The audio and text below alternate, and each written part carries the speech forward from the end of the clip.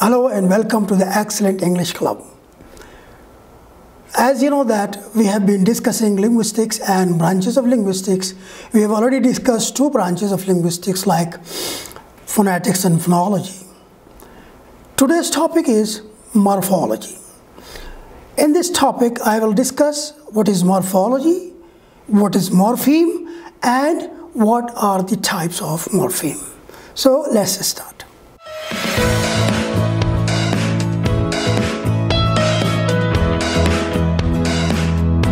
Look here, what is morphology, what is morpheme, and what are the types of morphemes?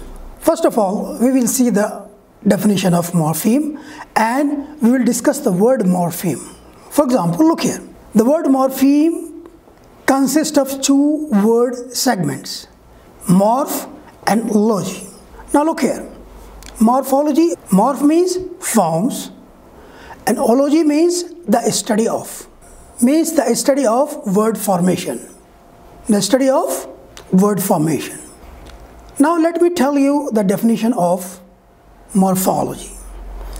It's a branch of linguistics which focuses on the internal structure of a word and rules involved in word formation. Means how we make words.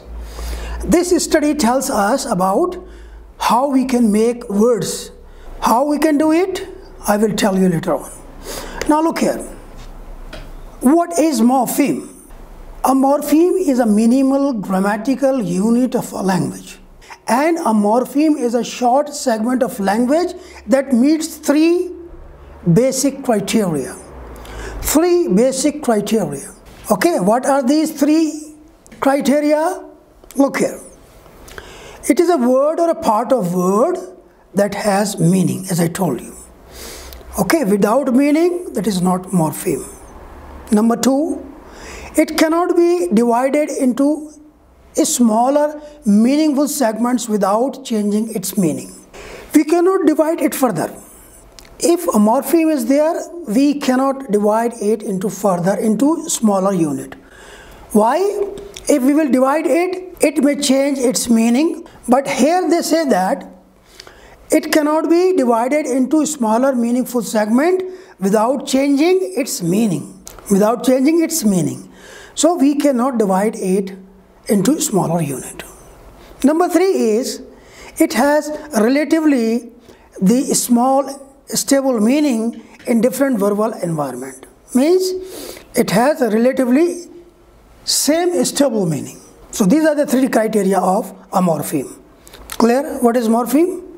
A minimal grammatical unit of a language which has a meaning plus it cannot be further divided, or it is a part of a word or maybe a small word. Look at the examples here. In English, the word stopped, for example, is composed of two morphemes, stop plus ed. Look here, stop plus ed. Similarly, the word walked consists of two morphemes, walk plus ed. So we can say that the word stopped consists of two morphemes, that is stop and ed.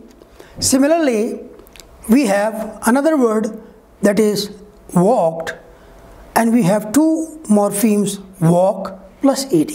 Clear? This is one example. Let me tell you another example. Look here, in English the word singers. In English the word singers contain three morphemes. How many morphemes? Three. Sing, one morpheme, err, singer, second morpheme, and plural form of s is third morpheme. Look here, example, sing, the action is going on, it is a verb. Number two, er, the one who does the action, means er, when you put er, add er to any word like drive, driver, play, player. Okay? Similarly, sing, singer. So er is the one who does the action. And the third one is as, that is the mark of plural form. So this word has three morphemes. All these three morphemes have meaning. For example, the first one is verb, second one has a meaning that it makes a word from verb to noun, and third one makes plural form. Now look here, there are some more examples I have put here. So the following words have two morphemes. Look here, unhealthy, disregard, happily, gardener, and kindness. So what is morphology and what is morpheme, you understand. Now let me tell you the types of morpheme. There are 6 types of morphemes, but we will discuss first 4 types in detail in this video. Okay? Look here, the first one is free morpheme. Number 2, bound morpheme. In the bound morpheme, we have 2 other branches. Those are derivational morpheme and inflectional morpheme, right? Next is content morpheme and function morpheme. These are the 6 types of morphemes. I will tell you very brief about content and function morpheme, and later on in the next video I will tell you what is free morpheme, what is bound morpheme, derivational morpheme, inflectional morpheme, and I will give you different examples of these morphemes. So in this video I will just give you a brief idea about content morpheme and function morpheme. Let's start with the content and function morphemes. The content morphemes are the morphemes which have a meaning. They are vocabulary. They are vocabulary. Vocabulary means they are words, complete words, like verb, adjective, adverb, like this. For example, as you can see here, fast, sad, mean, car, food, or adverbs, adjectives, and verbs, etc. All those are content morphemes. Means content morphemes are the main words, main verbs. On the other hand, we have function morphemes. Function morphemes have a grammatical use.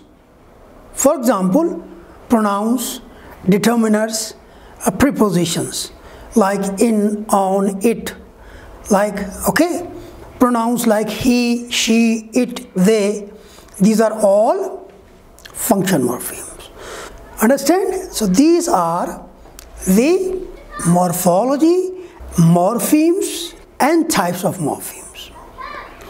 The rest of the types like free morpheme, bound morpheme, inflectional morpheme, and derivational morpheme. These 4 types I will discuss in the next video. Okay? Till then, goodbye. Thank you. See you in the next video. Bye-bye.